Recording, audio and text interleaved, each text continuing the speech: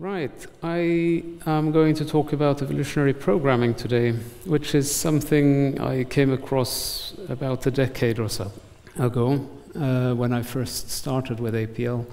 And I thought it was very interesting, or it sounded very interesting, but my skills in APL weren't quite up for implementing it. And since then, I've been busy working on pension programs and other exciting projects. And it only occurred to me this summer that I need to get back to a hobby project. So I spent a couple of weeks in Italy trying to implement a couple of variations of genetic or evolutionary algorithms. So what are these evolutionary algorithms? Well, they're inspired by biological evolution. So they're trying to solve problems by creating a population of individuals and then applying genetic operators to create a new generation from the fittest individuals in your initial population. They're often used to solve optimization problems, typically NP-hard problems where you at best get an approximation of the best solution if you want to get an answer today, as it were. So they're quite successful in that area. And they can also be used to generate artificial intelligence in games or robots. We've seen examples of crab-like robots that are starting off standing still or sitting down, as they were, and learn how to use their motors and sensors to get up and move about and explore their world. So it's quite interesting how the technology can mimic nature and get something working. There are several subcategories to genetic or evolutionary algorithms. The one called genetic algorithm is trying to find a solution to a problem in the form of strings or numbers. So the problem you have a fixed program. You know the formula you want to apply, but there are parameters coming in that vary. And you want to find the best set of parameters to solve your problem.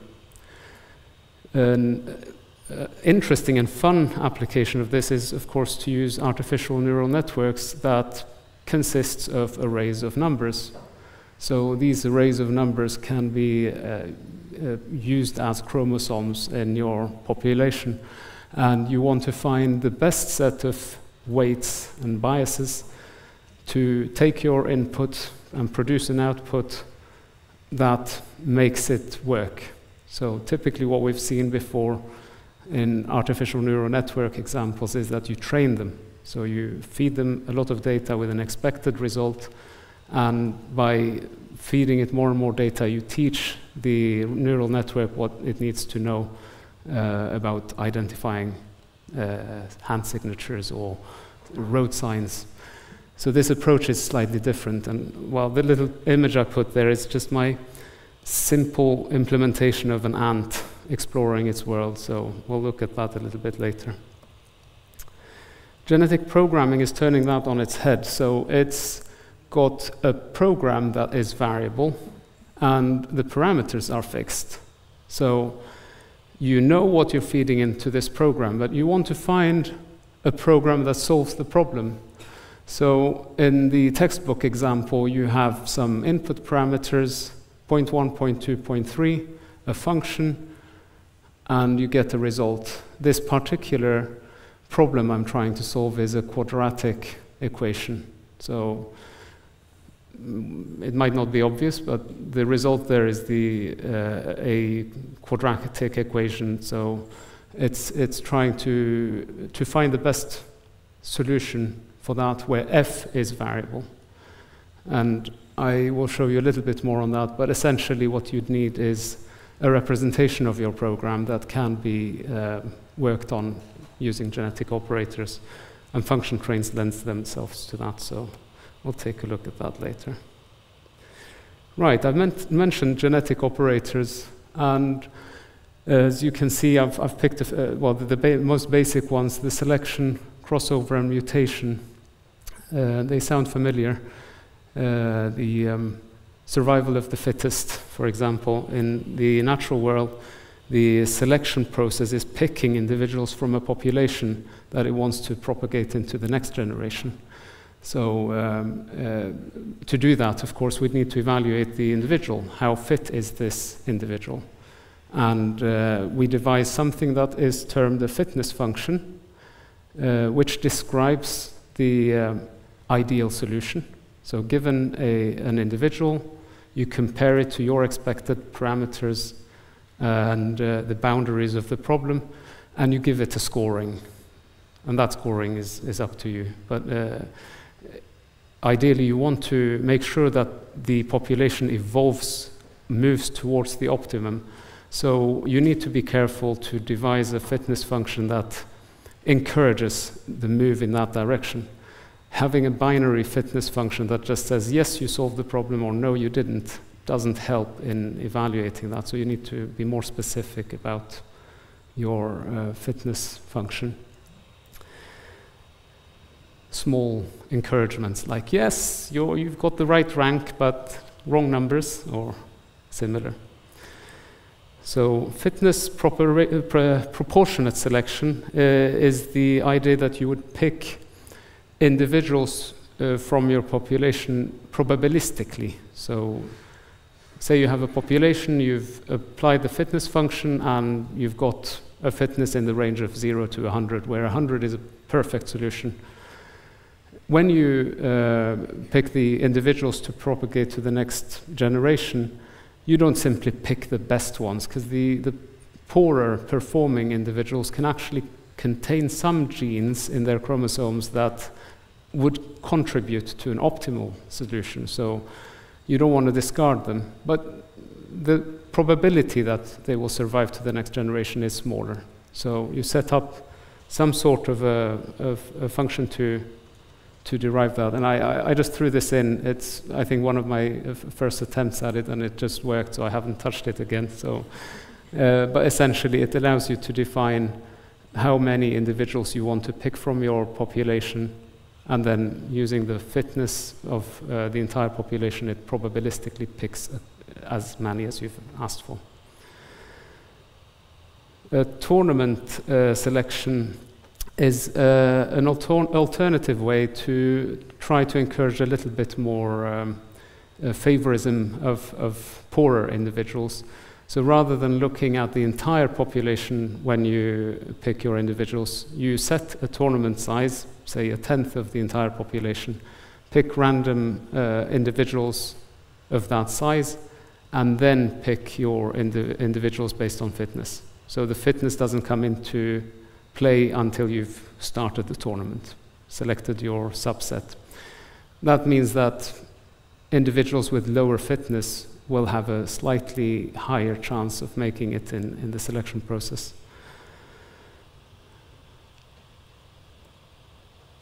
And yeah, that's another example of that. I won't delve into it too much. The code is available on GitHub, and I'll show you the links later.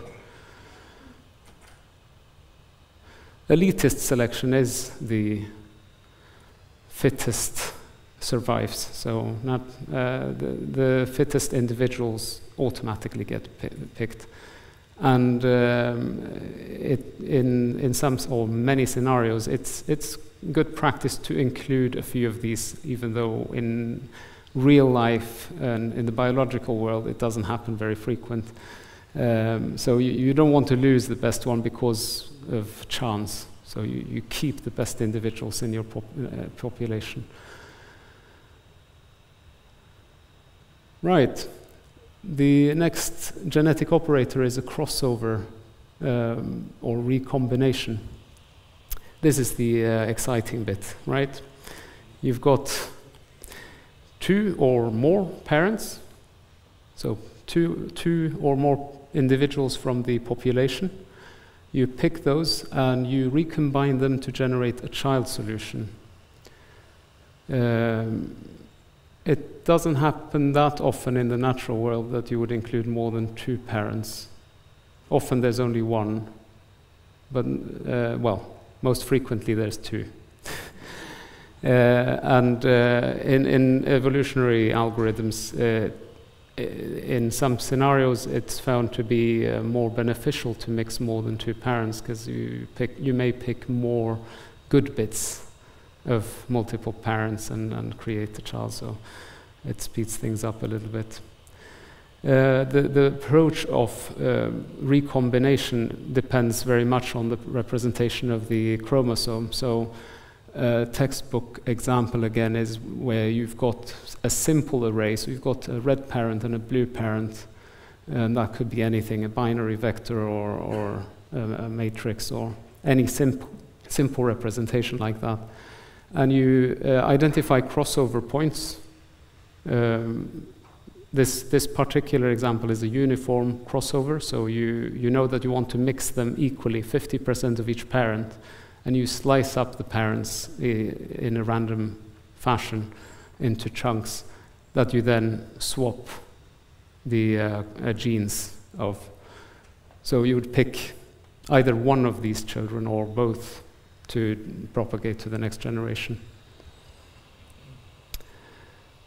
In the genetic programming world, it's a little bit more important how you recombine. So if you represent your algorithm as or your program as a function tree, we've got 2 trees here representing 2 parents. You would identify a node where you want to do the swap or recombination. So you may choose to move this node and this node, and you swap the entire branches instead. And that's to try to avoid creating programs that do not execute, or what was the term I was looking for? You don't want to change the program too much. I mean, if you just swapped nodes randomly in a function train, you might break the intention of the branches. Didn't explain that very well, but you'll see a little bit more about that if we have the time. The last genetic operation is mutation, which of course also happens in the biological world. Typically the mutation rate in nature is very, very low. In evolutionary algorithms it's higher, because the idea with mutation is that if you start with an initial population and just create all sorts of combinations of those, you're limited to a certain area of the solution space. So mutation encourages a jump in the solution space to potentially more optimal solutions. Without it, you may find yourself finding minimum, local minimum, or local maximum values in your optimization. So this is quite an important part of the genetic operators. Right, so how would you implement a genetic algorithm or genetic programming? The first question you need to ask yourself is, can the solution to the problem be represented in a way that lends itself to these genetic operators? So in the examples that I've shown, if you have a way of dealing with an array of numbers or array of text, that can be easily manipulated using these operators. And similarly, for the genetic programming, if you can describe your program in a way that makes it easy to apply these operators, so a function train again is relatively easy to represent as a chromosome. So that's the first step, of course. And then you create a random population of a size that you think is suitable. Suitable is anything from 10 to 1,000 individuals in a population. You devise a fitness function and you calculate or you apply it to your individuals. Then you need to think of when to terminate. When have you found a solution to your problem? And that's very different depending on what you're trying to solve. But to give a few examples, you may want to run it for an exact number of generations. So don't run this more than 1,000 generations, because I'm quite happy that I will have found a solution by then. You can define a fitness threshold. So if your fitness is in the range of 0 to 100, you may say that if I find a fitness of 95, I'm happy. I don't want to carry on. Or if you've got limited time, I need to solve this before the boss asks me on Friday, so I'll just run it till Thursday night. Another way of terminating the run. The breeding part is as I described, so you pick, using one of your select operators, you pick the new individuals to propagate to the next generation, recombine them, apply the mutation factor, and there you go, you've got the next generation. And you go back to step 1. Calculate fitness. Right, that's the Prezi slideshow. I think we've got a few minutes for demo. So I'll go back to my APL screen here, right? This is the first time I use a demo script, so I'm very excited. I'm not sure if I got this right. If we look at the genetic algorithm example, which is this ant brain, the way it works in this implementation is that I'm actually using the artificial neural network code that Callum Fleum and I worked on last year when exploring artificial neural networks. So under the hood here, it's just creating an instance of an artificial neural network. And we can see that it's got 2 weights arrays or matrices. Can you read this, by the way? Yeah? So in this one, we've got 2 matrices of size 27 by 10 and 10 by 2. And what that tells us is that there's an input layer of 27 neurons, a hidden layer of 10, and the output layer of 2. So feeding it 27 binary, or is it binary? Yes, binary digits. We should end up with something on the other side, which is 2 bits only. And those 2 bits are to represent the action that the ant will take in this world. So in my implementation, it will either turn left, right, move forward, or mark the spot that it stands on, which is all it knows, because the input to his brain is defined by whether there's a food marker on the surrounding cells. If there's a marking that he's set, or the third one, it escapes me now, I can't remember what the third one was. If there's a block, right, there's an obstacle as well. So there could be either food obstacle or he's set a marker. Those 9 cells, so the cell he's standing on plus the surrounding ones, for these 3 distinct items are fed in. So that's why we end up with 27 input in the neurons in the input layer. And same thing with the biases that are crucial in this. If we look at GP chromosome, the genetic programming, it looks slightly different, and this was an unfortunate example here. So that's a single node for an individual. So it's just, pick scan reduction on the first axis. I don't think that will do much good, to be honest. Well, we could try.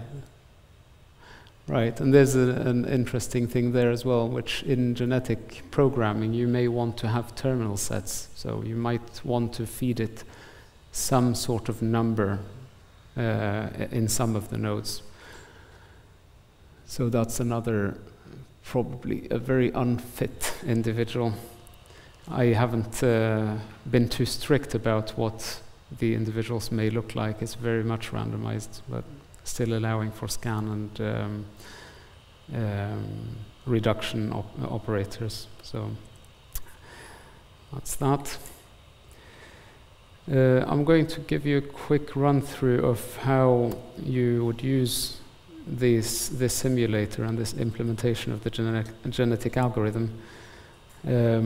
So if we start out with the ant world, I have this function called world, which will, as a left argument, defines how many, or the percentage of food and the percentage of obstacles that we want to include in the world, plus the size. So this is a shorthand for a 10 by 10 world with 5% food and 20% obstacles. Looking at that, you see how I've used a three-dimensional array, where the top layer is the food, the second layer is the obstacles, and if we look further down, we'll see the markers that he's left. There's a fourth layer which is used for the framework itself to show where the ant has moved. It doesn't feed into the brain of the ant, so it's purely to evaluate its fitness. And if we look at the fitness function that, the fitness function that I've come up with is simply encouraging eating food. So he gets 20 points for each food he eats, and then I look at the layer containing the visited cells and give him 1 point for each cell that he's visited on this world. So given that we've got a few obstacles and a few bits of food, the fitness can go up to about, I have to do some counting now, 180 maybe. So that's the top score that it can potentially get. Right, I've got some settings to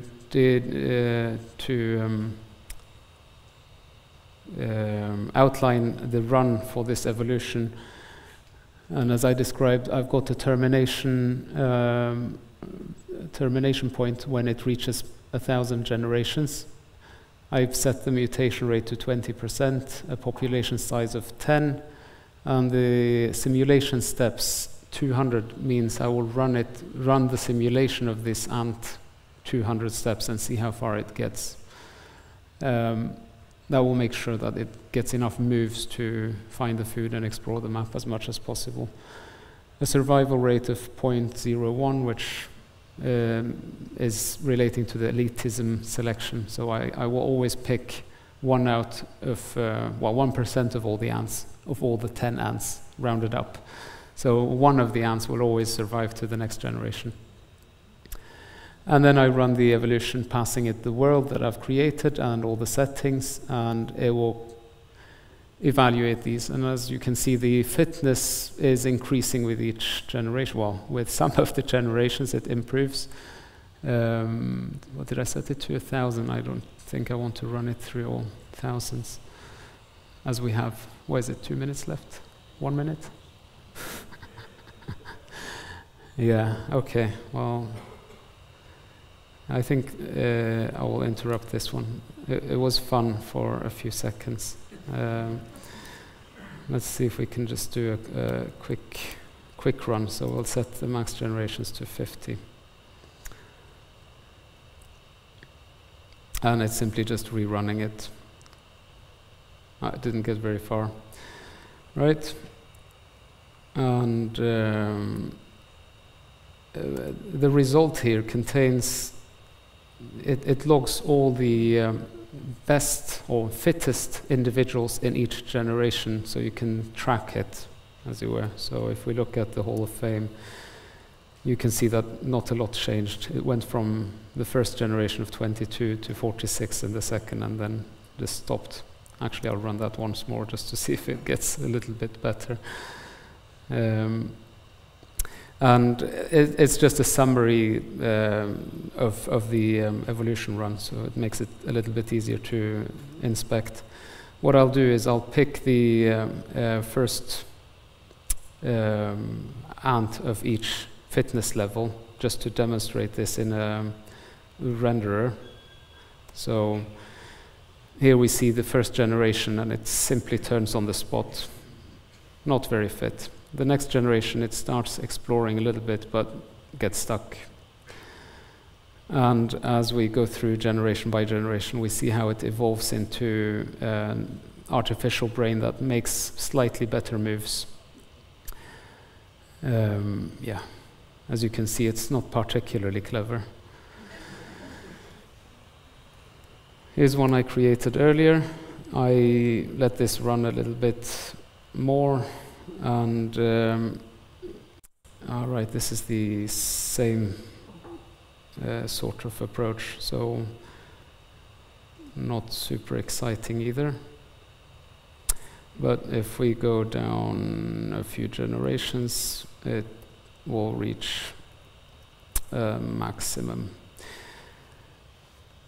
This example is just changing the game completely, so it's got no obstacles. I found that the obstacles were helping it guide it, so I wanted to see what it would do if it didn't have anything to guide it. And yeah, it knows how to move forward. It knows how to turn when it sees food, which is unfortunate because I wanted to eat the food. Slightly better, but without anything around it, it doesn't know where to turn. Here it's learned to turn when it sees food, but still doesn't leave any markers to help him explore the entire map. And same thing there. Not much better. And here we see the introduction of markers, which is quite exciting to see that it learns that actually I can set markers to help me remember where I've gone, and it improves that slightly. And then it gets stuck in its old patterns like we all do.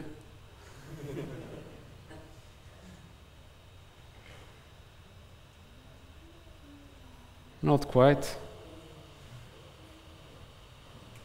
How about now?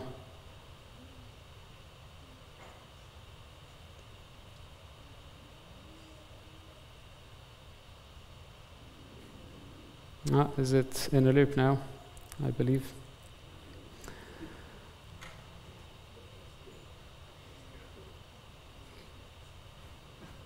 Yeah, it still turns when it sees the food. Maybe it looks old and manky. Doesn't look too enticed. Yeah, maybe you're also getting bored of this. And I can see a 0 in front of me, so either I'm a loser or I've run out of time. Unfortunately, I've run out of time, but if you would like to see an example of the genetic programming, I can run through that quickly. Or you can just start clapping if you don't want to. Okay, well, let's see if we can skip this. Demo of GP. Right. This is the actual example I showed you in the slides, so I'm going to let it run through. And as you can see, after 13 generations, it's actually found a solution to the quadratic problem I set out, which is, I believe, simply 1 plus x squared plus x cubed plus x quadrupled. So yeah, if you don't know how to write function trains, there you go. That's it, and it made me curious to see how it would perform with regards to the shorthand version of writing that expression in APL using the power function. And it turns out this outperforms it. I'm not sure why that is, but it's not something I recommend doing. If you know the formula, this isn't the first thing that would come to mind. I guess I can wrap up there.